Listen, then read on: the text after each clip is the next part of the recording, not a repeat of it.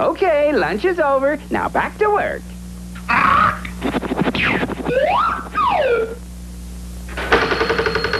Hiya, Mr. Flintstone. Greetings, Rocky, my boy. Pack of Winstons, please. Oh, you like them Winston cigarettes, huh, Mr. Flintstone? But of course, they really got something. You bet your life. Folks who really enjoy smoking know it's what's up front that counts, and that's where Winston steps out ahead of the crowd with their exclusive filter blend. Choice golden tobaccos, specially selected and specially processed for filter smoke. Hold it, hold it. What you mean? What are you pitching Winstons at me for? You know I never smoke nothing else. Just practicing, Mr. Flintstone. Everybody knows that.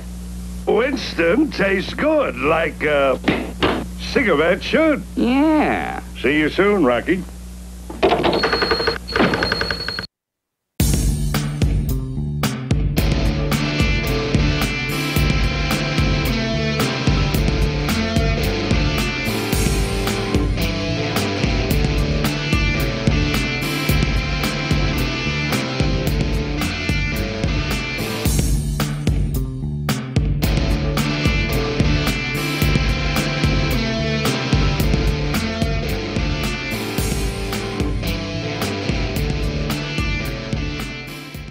And yes, once again, I probably screwed up that opening. I have a feeling I had too many monitors open, too many browsers, and I forgot to mute something, so if there was double audio, I'll fix it in post-production. But welcome, everybody. Glad you could join us for another episode of Vape Distortion. Today, we're going to be covering a little bit about all the myths and misconceptions and misinformation and miss this, miss that about youth, youth marketing, and the supposed gateway towards smoking and so forth. There's actually enough to cover where we could spend a couple days on it, so I promise I'll try and keep this much shorter video. Some of you had mentioned that, yeah, it's been pretty long, but live I kind of like to do them long as I can.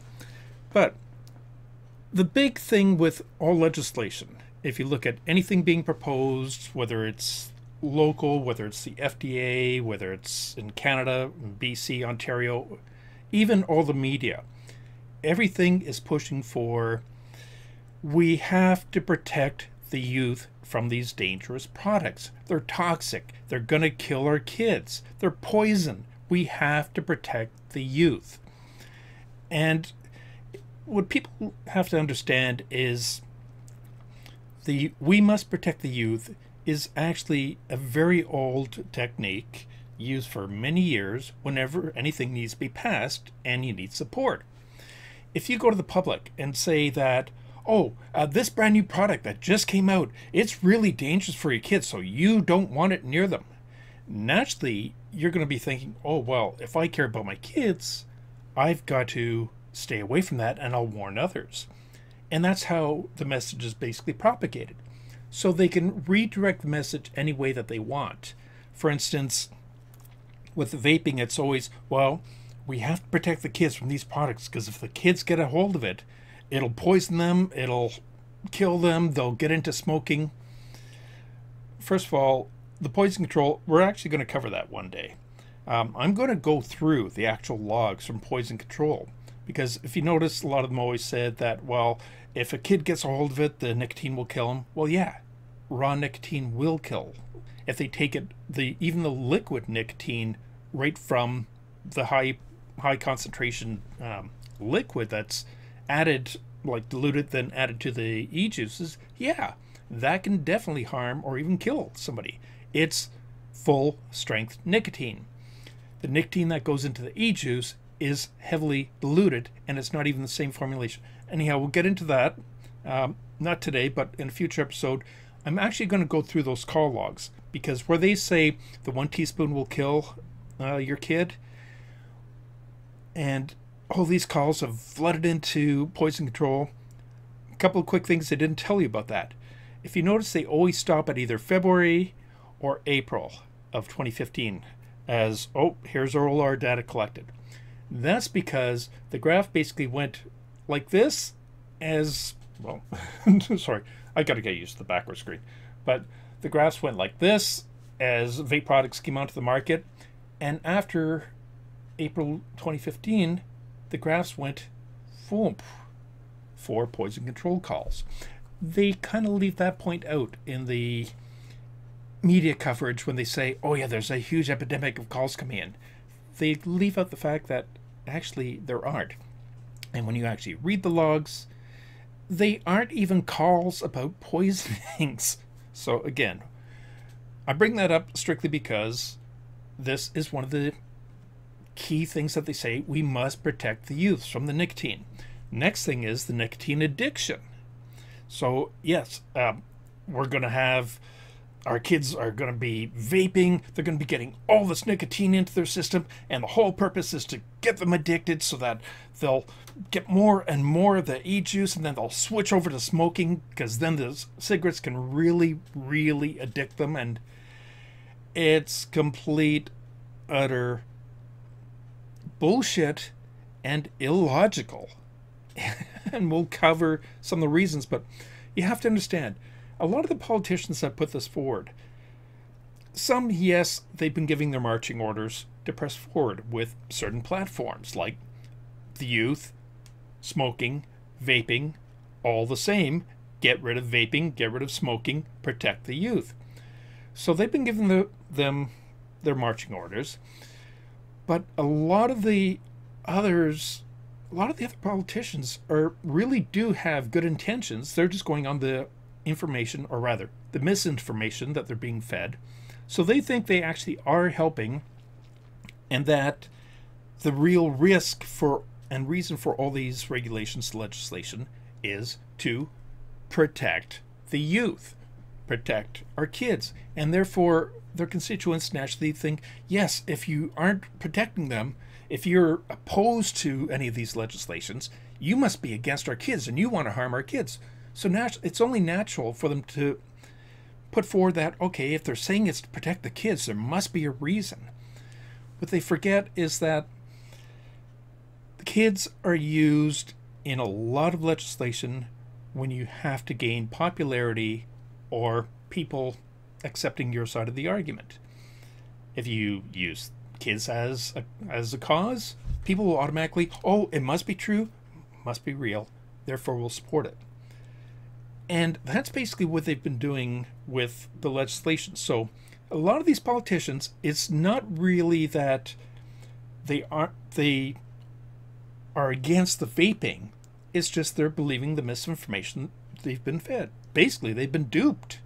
And it's very hard for a political party to kind of backtrack and say, okay, yes, we looked further into this and we realized what you've been telling us isn't exactly the whole story.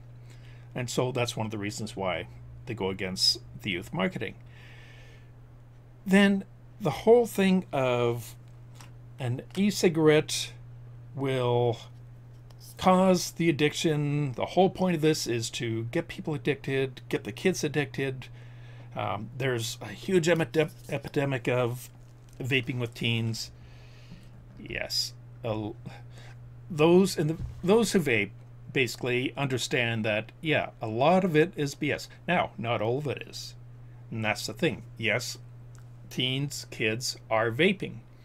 What's being misinformed to the public is that the ANTs, which are the anti-nicotine zealots, anti-nicotine and tobacco zealots, and a lot of the legislations that's being put forward, it's being presented as, well, yes, there's an epidemic of kids vaping. And the reason they can use epidemic is, if you take a close look at their actual figures, yes, there are a lot of teens vaping, but it's not the vape industry who is target marketing them. Kids, and I've covered this multiple times in other shows, but kids are going to experiment. There's nothing we can do to stop that, unless you get rid of a product, but then you may as well get rid of cars entirely, because kids will joyride. You may as well get rid of every pharmaceutical product, because kids will try the drugs. You may as well get rid of everything. Kids will experiment. Whether they get it from their parents, whether they get it from their friends, whether they find somebody who's selling it on the street or whatever. And yes, there are probably some unethical shops that will sell to youth. The vape industry does not condone it. Vape industry does not want kids or youth involved whatsoever. The target market is smokers, not kids. We don't need more people smoking so that they can switch to vaping. There are plenty of smokers that go around, and as they die off, fine. This is a smaller market. It's not like the vape industry is looking to regenerate the market. They'll have their base vapors. Those of us who used to be smokers, who've switched over to vaping, we're gonna be around a lot longer now that we've quit smoking. And yeah, myself, and getting on in age, I might not be around much longer. I might be here 5 years, 10 years, 20 years, 30 years. Who knows? I don't plan on living to 100. But that's a long time for the industry to grow, expand, and find its proper place in the market. But the main purpose right now is targeting smokers to get them off smoking. The tobacco industry, unfortunately, as with whether it was the Flintstones, I mean, hell, the Flintstones didn't just do tobacco, they also did beer commercials. And so a cartoon back then, that's why so often it's being used. The vape industry is doing the exact same thing as the tobacco industry. They're saying, oh, we aren't marketing to kids, yet they're putting on all these colorful pictures as their labels. They're doing all these fancy flavors, and it's all to attract the kids. And check my previous episode on the importance of flavors, and you'll find out why there are flavors. And yes, there are going to be candies. There is my standard, almost every single episode, my candy cane. I've got my banana cream pie. Actually, sorry, that was... that's my vanilla ice cream. There's my banana cream pie. And so yes, adults use flavors, and that's how we stay off of going back from smoking. Yet, in legislation, the politicians, the ants, the media will push that the only possible reason for flavors is because the kids will like it. And somehow, magically, once you hit age 18, you no longer enjoy candy. You don't like desserts. You don't like fruits. You don't like pop or soda or anything that kids like. You just magically lose all your taste buds, and you don't like food. Guess what? That's not how it happens. Smokers regain a lot of our taste buds once we stop smoking and switch to vaping. We become almost foodies because we're discovering flavors that we had lost a long time ago because of the smoking. That's why there's so many flavors. Watch the previous episode, it'll explain it further. But that's the big argument for kids. If you give them a flavor, then that must be target marketing kids, because why else would you do an ice cream? Why else would you do a cotton candy? Why else would you do a cereal taste? It has to be for kids. Wrong. Adults like candy. Adults like one of my favorites, and unfortunately I'm pre-diabetic now, so I can't have them anymore, but I can still get it in my vape, is Fruit Loops. I didn't even bother with the milk. As I've said in other broadcasts, I don't even bother with milk. I loved my Fruit Loops. At one point it was the Captain Crunch and so forth, but I adored my Fruit Loops. I'm an adult. I'm allowed to. If you notice, when you go to a convenience store or gas station, look where the candy bars are. Does it say no adults are allowed? No. Look who's buying most of the candy. Adults are grabbing candy. We like our candy. We like our soda pop. We don't really always eat healthy, but we like them. So it's not a case of flavors are specifically targeting the youth. That's not the reason for it. Do some of the kids who have taken up vaping wherever they got it from like the flavors? Yeah. Is that our fault? No. We can't help it if the parents and everyone else isn't educating them. I can't emphasize it enough. The vape industry doesn't want the kids because, number one, it makes us look bad. We have nothing to do with it, yet it comes back on us as you're trying to target it. And I can understand that point.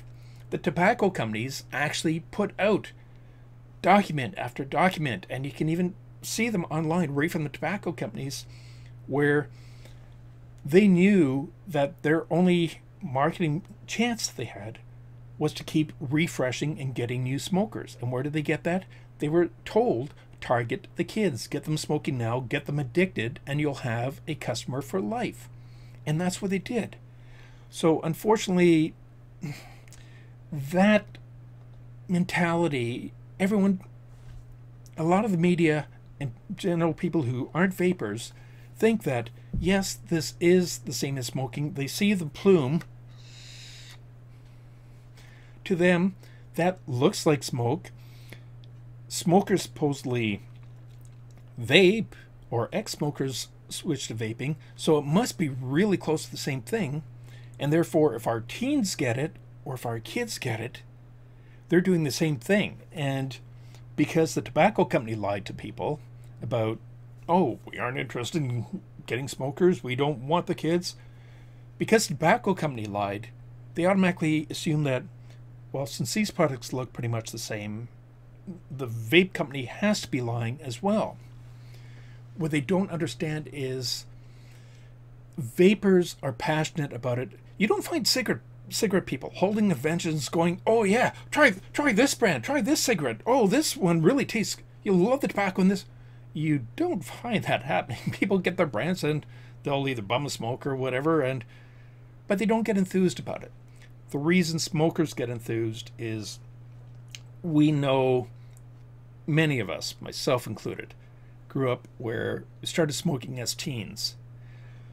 We battled with wanting to stop smoking for years. Myself, I had smoked over 35 years, almost 2 packs a day, the strongest smokes I could find. I went through the patches, I went through the gums, I went through the 2 sessions laser therapy, the Chantix, everything. I've covered this before, and I'll end up covering it again. But nothing worked for me. When I started vaping, I just wanted to cut down on the costs. I figured if convince myself every 5th one I can replace a smoke, it'll cut down on costs. Tried it. I was lucky. I haven't had a single cigarette since my very first vape. But it's much the same with most vapors. We're very passionate because we know the difference it has made with our health. And the reason we don't want the kids, we would prefer they didn't vape. We really don't want them smoking either. We know how hard it was on us. We know the damage that was done. And vapors really, in the most emphasized way, more than anything, do not want kids to ever go through what most of us have gone through. We were lucky when vaping came along. If nothing else had worked, almost every single vapor is an ex-smoker. Some are still dual users, very small amount, although Stan Glantz seems to think that most people are dual users. Guess what? Most people switch over. Some people are dual users, and they've cut down on their tobacco. As we know, he likes to make up some facts, but we'll get to that down the road. But the main thing is, vapors don't want kids or teens or anyone getting hooked on anything like tobacco, cigarettes, smoking. They don't want them going through the health issues a lot of us have gone through. That's why the vape industry really has no interest in the kids market. We don't need a renewed or growing market. There are a lot of smokers out there, and that's who everyone vaping is really trying to reach, is like, damn, if you knew what this did for us, and yet we can still enjoy some of the habits from the hand to mouth, getting any little sensation coming out. Different types of devices we have our variety, so it's that sensation. It gives us the same sensation as we used to have when we were smokers, and that's why it's been effective. So I don't know how else to put it. Vapors aren't interested in kids vaping or smoking. Now, at the same time, we do know that they are going to experiment. There's no way around it. Nothing we can do. I mean, short of completely removing the products entirely off the market, which is, well, especially in the States, that's what the FDA is basically doing. They're trying to force it off the market. They'll say that, oh, we aren't doing a ban. But when you stop a product from being improved, as a matter of fact, if there's, let's say, if there was any sort of defect in a product, do you realize the manufacturer isn't even allowed to fix it? There's been bad yogurt out there, which, yeah, you can do a recall, fix, put it back out. Vape products are not allowed. FDA regulations are very ill thought out. They needed them put under tobacco so that they can do the tobacco taxation rates, which I'm going to cover in another episode. Again, a lot of episodes ahead, and so forth. But there's reasons why they want them banned. And the easiest way to do that is say it's because the kids are using them. Now, yes, the kids are getting a hold of them. You can find somebody off the street, they can get a hold of it. They can go to their parents, they can get their buddies, uncles, brothers, cousins, dog, and get it from them. A lot of them are basically, and I've said this before, but doing their little vape tricks where they go make the O-rings and all the little tornadoes. They like their vape tricks, and that's the part they're doing. Now, personally, it actually looks rather dumb when they do it. I can understand the appeal. I mean, basically, we were all fairly young at one point, and we did a lot of things that we probably shouldn't have.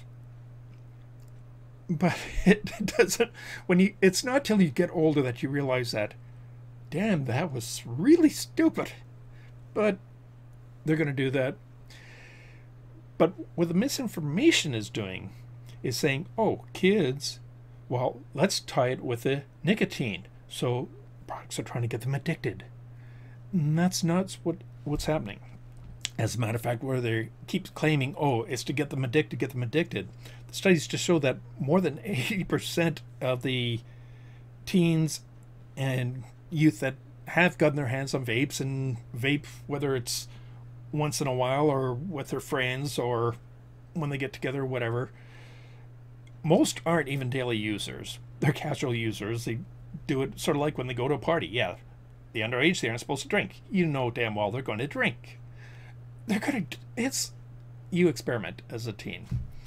So anyhow, they say that, oh, well, it's going to get them addicted. More than 80%, it's already been shown, don't even use nicotine. It's just the propylene glycol, vegetable glycerin, and the food flavoring. Yeah, they like the flavors. Guess what? So do the adults. That's why we don't smoke. We've gotten into our flavors. They use the flavors. We would rather they didn't vape at all. If they didn't, that'd be perfectly fine with us. That would actually make us very happy. They're gonna. If someone will experiment with whatever, they'll probably experiment with this, or a friend will hand it to them and give them their little, hey, try this, and they'll go, oh yeah, they're gonna experiment. There's no way around it. But you can't blame an entire industry. You can't blame the alcohol industry because kids and teens go drinking. You can't shut down the car manufacturer because kids take a car for a joyride. The pharmaceutical companies, you can't shut them down because kids experiment with drugs or whatever. You can't blame an industry. An industry can't be responsible for everything that happens to someone who's not even supposed to be using it. When legislation and was with the FDA in the States and most U.S. states themselves, in Canada, each of the individual provinces, for instance, BC and so forth, when they're passing legislation, they're going, good news, we made it age restricted. Now those shops can't sell it to minors anymore. Guess what, idiots? The vape industry wanted age restrictions for a long time. Yeah, there are some that are unethical, and they get flamed and bashed heavily in any of the vape forums. You sell to an underage kid, even before any of these laws came out, you got ripped to shreds. Your company got bad reviews everywhere. People, well, vapors, told other vapors, hey, don't shop from or buy from these idiots. One reason, especially here in Canada, a lot of the shops wanted and needed the age restriction was because most had actually been doing age restriction on their own, even though technically and actually legally kids were allowed to buy the products. The vape shops knew that no, it's not for kids, it's for the smokers, and basically ran their own age restriction. Whether they were allowed to or not, they would tell, like, no, you're not 18, not 19, not whatever age it is in your state or province. You can't, we won't sell it to you. And the kids leave off in a huff. Problem is, before the regulations came out, there may have been questionable grounds of whether the vape companies could even do that, like the vape shops could do that. So, yeah, the vape industry was in full support of the age restrictions. The reason being is that's not our market. We don't even want to deal with them. We don't want them in the shops. We aren't there to sell to them. They're there, the shops are there to sell to smokers. And most shops are actually owned by previous smokers who switch to vaping and realize, holy crap, I feel a hell of a lot better. I gotta spread this and share it with other smokers, help someone else. And that's actually why vape shops have grown so fast. Some will get in for a quick buck, but most realize the health improvement, and that's why we want to share. So when the media keeps going on with, well, we have the kids, we have the youth, we have all these kids that they're purposely targeting, bullshit. The politicians are being duped, plain and simple. Yes, regulations are needed. Yes, legislation is needed. First of all, it shouldn't even be in the tobacco category. It actually did fit in the Consumers' Goods and Protection Acts in both Canada and the States. We fit the legal definitions. But the FDA and in Canada, Health Canada, couldn't classify it under medical because we aren't actually a smoking cessation device. That's not what... It's a side effect that, yeah, vaping creates a hell of a lot of ex-smokers, but that's not what they're purpose for. So they had to get it reclassified into tobacco. Easiest way to do that is say, the kids are smoking this. Look at all these toxic fumes they are smoking into their lungs. They're blowing clouds, and those clouds look like smoke, therefore they're smoke. And that's how you get sympathy and people on your side, is mislead them as to the purpose. Now, like I said, the teens are going to vape. We would rather they not. At the same time, I doubt there's any vapor out there, if they had to make a single choice between would they rather a teen smoked or would they rather, even if we disagree with it, that they were vaping. The answer will almost guaranteedly be vaping. Not for sales, but because of the health. We know what we've gone through. We know, like myself, I started in my late teens. I had smoked for over 35 years. I ran into all kinds of lung and breathing problems, health problems, exhaustion, everything. I went through cancer surgery twice. That's what that's from. And still, I was smoking. Well, the cancer was there, and it was a case of like, it wasn't until the vaping that, yeah, this worked for me. And my health improved dramatically. So with the teens, if we have to choose, we'd rather they do neither. But if it's one or the other, yeah, we don't want anyone going through all the crap and bullshit we did with the tobacco addiction. And yes, I know the FDA and Health Canada and everyone claims that, well, vape products are now tobacco products as well, but that, no. Myself, as I've stated every single time, I started on a fairly high nicotine level, but my personal preference, and most people like at least a little bit of nicotine in their vapes, but myself, I like my zero flavor. I like my zero nicotine flavors. So they aren't all ends. I hate the word that the FDA tries using called ends. Electronic nicotine delivery system. Because guess what? Idiots. I don't use nicotine. There are a lot of vapors who don't use nicotine, or the nicotine levels are so low. Once you have improved systems and you start getting into like the 4th generation device and so on, your nicotine level goes way, way down. So that's also one of the reasons why a lot of the teens, and it was shown in the studies that it was over 80% of the first batch of studies don't even use nicotine. They do it for the tricks and stuff. When they go to a party or they hang out with their friends because they think it looks fun or whatever, or it's the thing to do, or parents don't like it, so yeah, let's do it.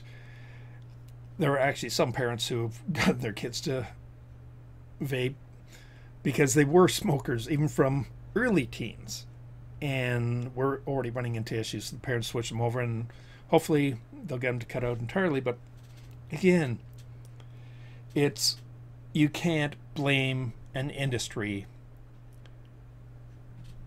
for your kids. Now, if it was marketed, for instance, the tobacco, cigarette companies, yeah, they purposely marketed for the kids. The vape industry, we tolerate it at most. We don't like seeing it. We don't like, well, I'll give you an idea. A couple of weeks ago on YouTube, a number of kids had vaping videos of them vaping. A few posts to the forums, the vape forums, and YouTube got slammed with a whole bunch of, this needs to be off. Remove it. The kids shouldn't vape. The kids and posts were being slammed left, right, and center by vapors. It's case like, no, this is not something to just pick up as a hobby just because you think it's cool or whatever. The vapors ripped them apart. And I give YouTube full absolute credit because every single one was pretty much pulled down. A lot of the accounts were banned for the kids because it's not legal in a lot of countries. And secondly, the vape industry doesn't condone it. They don't want it. It's not an image. We don't want the teens saying that they represent us, because they don't. Yet that's how the media represents it. That's how the media presents it. That's how the politicians will represent it when seeking legislation. And excuse me. Sorry about that. Throat's been a little dry all week, so. But that's how things are presented. That the nicotine is going to get them addicted, and they aren't a target market for us. Vapors, vape shops are interested in smokers. It's not a cessation device, but you can't help but spread word of mouth that, yeah, this helped me quit. Maybe it'll help you too. It's not going to be for everybody. but it's been so successful. The patches, gums, and so on, they have a 3 to a 6% success rate. Most vapors have gone through the patches, gums, lozenges, laser therapy, hypnotherapy, whatever, and it didn't work for us. The vaping just happened to work for us. So it's a case of, if a smoker comes into a shop, usually it's because, hey, I've heard that maybe it'll work for me. What do you think? The vape shops, professional vape shops, and I'm not talking about the corner gas stations or convenience stores. They sell e-cigs. These things. That might work for some people, which is great. But most people go with some sort of starter kits, different levels, and that's what the vape shops do, is they can step the smoker through, try and find what most stimulates what you're currently getting for enjoyment of the cigarette. And the enjoyment is the big part. And that's why people are smoking. It's not just the addiction, it's a case of the hand to mouth, it becomes the habit. You've got, it gives you something to do with your, it actually does have an enjoyment factor. And that was purposely built in, but that was part of it. So what vaping does is takes out the 4,000 to 7,000 chemicals, reduces it, and gives the flavors. You get the taste buds back, and vapors basically become foodies. That's why we need our flavors. Anyhow, it's always the kids' nicotine addiction, and that's why the flavors are made. People, it's not. If you're a non-vapor, if you're a politician, please don't automatically assume just because everyone pushes we're here to save the kids that is the function of it. It's absolutely not. Now, the bad side is, are there some unethical companies out there? Hell yeah. Most of them, again, you go onto a vape forum, you point out someone selling to minors, or actually really target marketing what seems like to minors, or ripping off the IPs, the intellectual properties of a candy company using their actual like name brands and everything else, or simulating their package looks. Yeah, they get ripped apart. As a matter of fact, let's give me a second here and see if I can get this switched over. Recently, and I covered this in the previous episode,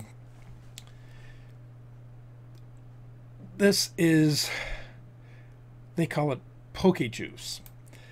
It's some dumbass Malaysia company decided, hey, let's rip off Pokemon and put it on the shelves, and it'll do well. This article that came out, and I'll put a link down below to the article. It was from vapes.com. It talked about, like, this is not, one, it's not the image that the vape industry wants because it's not the function. Yeah, adults actually do, adults are probably bigger kids in some ways than others, because I went to our local vape shop a couple of weeks ago, and it was funny because about 3 or 4 people were coming in with their phones, and they're checking out the juice and the new equipment, and they're always on their phone, and got it! And you check, and sure enough, they're playing Pokemon Go. And the owner of the shop, when he has to take his kids somewhere, he makes them play his account of Pokemon Go to collect them. Adults do like cartoons. Adults do like anime. They like a lot of the kid stuff. They like the colorful as well. They like the circus. They like being able to feel like kids again. That does not mean you get a dumbass company ripping off Pokemon to market it. Now, media sees that and they go, oh, see, these are on the juice shelves and vape shops, therefore that proves that they're marketing to kids. Problem with that concept, the vape shops don't want the kids in the vape shop to begin with.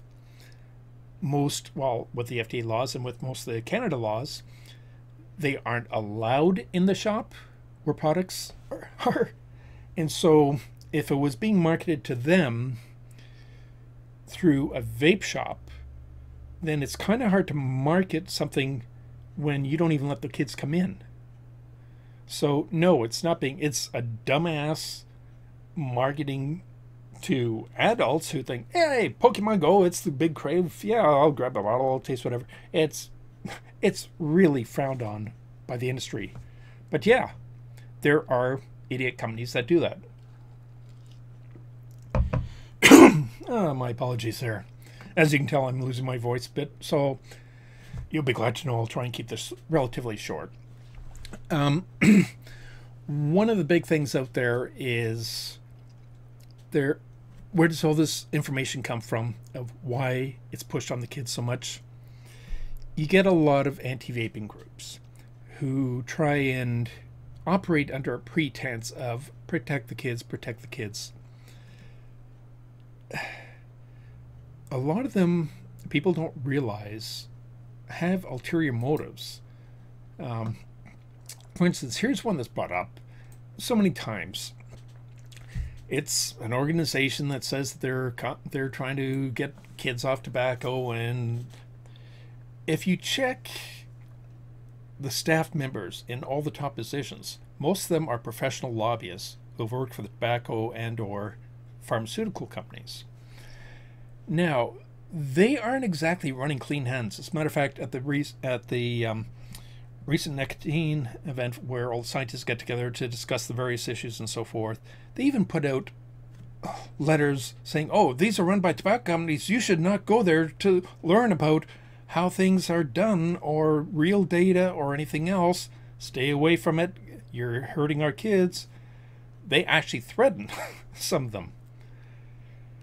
But if you go to their website, and this is right from their website, they admit the Robert Wood Johnson Foundation sponsors them. They're one of the grants provided. $8 million to this organization. So who the hell is Robert Wood Johnson Foundation? Well, let me move that over here for you. If you look closely, actually, let me just pop it full screen here. And give it a second. There we go. The Robert Wood Johnson Foundation is built on the firm of Johnson & Johnson, who's one of the largest health manufacturers around. So, well, if they're a pharmaceutical company or a health company, must be a good thing, except for one problem. If you look very closely, there is Johnson & Johnson, and the product that they market is, surprise, Nicoderm and nicotine patch system stop smoking cessation devices products. The same products being really badly hurt by the vaping industry. Because again, they'll tell you it's 10 to 20%, but it's actually 3 to 6%, maybe as high as 8%, of success rate by these products. As most vapors can tell you, it did not work for most of us. Or if it did for a little while, and then we went right back to it. So it's hard for them to compete when the vape products, and again, the media will say there's no proof of these even helping anyone stop smoking. Take a poll of vapors. It works for us. Not for everyone, but almost all of us were previously smokers. They're making the patches for it. So you have your Kid Protection Advocacy Group, funded by a wonderful organization that is dumping millions and millions into them, that is founded and owned by the same company that is making the thing that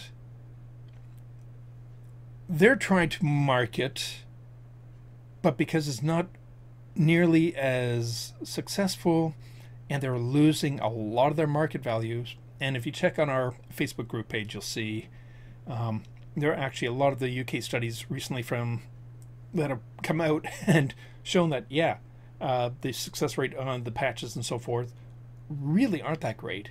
And that's why they're recommending the E-cigs, because they have had such a great transition. So your kids group is going with your stop smoking cessation devices. That's a rather big conflict of interest to reference them in all the legislations as to, yes, these groups are trying to promote it, they get a lot of time on it, but they never have to disclose that, yeah, they have a very severe conflict of interest. Now, there's one person, and give me a second, I'm going to pop this, if I can find it over here. There, yeah. I'll put it in the link down below. I'm having a bit of trouble popping up here right now. Oh, there it is. Okay. You got to check this out. And unfortunately, Brent was up all night doing the editing on this and put together for Regulator Watch another brilliant video. Full props to Brent. I mean, he covers a lot of issues, and brilliantly, that many of us just haven't got the resources or capability or reach to do. And he brought on Stanton Glantz. Now, unfortunately, he was probably up so late. Well, he got this on about 4 o'clock this morning. So I couldn't bug him enough to get permission to run the video. But so I'll just do it silently in the background. But he brought on Stanton Glantz. And Stanton, those in the vape industry already kind of understand that, yeah, he's quite a character and huckster, very anti-tobacco, and he's carried that over to the vaping, and he likes to make up a lot of his facts. He's basically a huckster. And I will call him that because that's basically what he is. Granted, he did a lot to fight the tobacco early on, but it's become more of an ego. Watch the film Merchants of Doubt. You'll find out he openly admits that, yeah, his whole thing is to basically get people distracted and away from the actual facts or issues to whatever needs to be done. And so he calls it, well, I have to call it as I see it. He puts out a lot of misinformation. One of the things he says is that, well, the gateway issue. If kids vape an e-cigarette, they're going to get, it's to get all that nicotine, to get them addicted so that they go on to the bigger devices. And from there, you want the bigger devices, that's going to get them smoking. And he even says that vaping doesn't help people. It might help a few people, but most of the people don't stop smoking when they vape. I've got news for you. Check with vapors. There are some dual users. Most have switched over. So he likes to toss around, oh, most still smoke. And he goes, no, the products aren't safe. He goes, yes, it would be better. He even admits it would be better if people did switch from smoking to vaping. But he says, but they shouldn't because they aren't safe. Nobody claims they're 100% safe. Royal College of Physicians, UK studies, Canadian studies, worldwide studies, there reports that all confirming, and yet they're all separate, but they're confirming that, yeah, it's at least 95% safer. At least. Nobody says it's safe except for the ANTS groups, the anti-vaping groups, and Stanton Glantz likes using, they say it's safe. No, we don't. But as a gateway, it does not, it makes zero sense. And no, it is not a gateway. Because the reason smokers switch to vaping is because we want to get off of cigarettes. We don't want to bother with it. If someone's a dual user, they can at least cut down on their smoking, get rid of most of those chemicals. But he says it's a gateway, or can be, because of the studies that have come out. What those studies didn't tell fully was that, one, they never checked to see if the teens that were vaping are daily and regular users, like vapors. Yeah, we vape a lot. We vape throughout the day. We vape a lot. They never even checked with any of the teens. That wasn't to be on the question. They considered if anybody had ever in their life tried to vape. So, buddy comes up, hey, try this. So it goes. They considered that a full-time vapor, somebody who tried even one single puff. So they got their figures up a little bit. What they also didn't say was, yeah, the smoking rate in teens has gone down dramatically. But if you look very closely, the figures of teens vaping have gone up almost the same amount. So the vape industry really doesn't like that. But in all honesty, a lot of us in our hearts are kind of glad to see the smoking, which suddenly plummeted when e-cigs and even the small older devices suddenly became popular or available to the market. That's when those figures dropped. The kids' smoking rate dropped. So naturally, the e-cig use went up. Again, most of them don't even use the nicotine on it. To them, it's, okay, this is fun, and now we don't even have to worry about all the chemicals in the tobacco, and you don't have that addiction factor to it. And so Glantz even gets his figures kind of backwards. He says, oh, well, no, that proves because they've dropped and the e-cigarettes have gone up, that's going to lead them right back to smoking. I've used this almost every time. It's one of my favorites. My banana cream pie. As a matter of fact, as I said at the beginning, there's my banana cream pie. It just happens to be a flavor I love. So take a real banana cream pie or a banana cream pie vape and go, that tasted fantastic. It tasted so good. I have a huge craving to lick a dirty ashtray now. And that's basically what the claims of a gateway effect are trying to con or claim, because you don't go from something that tastes that you might really love the taste of to going back to a cigarette. When we were smokers, yes, we thought smoking had flavor, had taste, and we enjoyed it. Most vapors very quickly start getting off of the tobacco flavors, start going into your juices, your candies, your soda pop, your desserts. So you're not going to go from something that tastes fantastic, which you didn't even realize did taste fantastic until you had stopped smoking and switched. So you're not really going to go from there and say, okay, I don't want vaping now. I want to start smoking again. You're not going to go from a dessert to crap. Now, some youth who, if they'll experiment with an e-cig and they'll try it, or whether they use it casually or whatever, or whether they're doing their tricks, it doesn't mean they're going to go to smoking. Some might. But the ones who do quite likely would have either way. If e-cigs weren't around, they'd probably go right to smoking.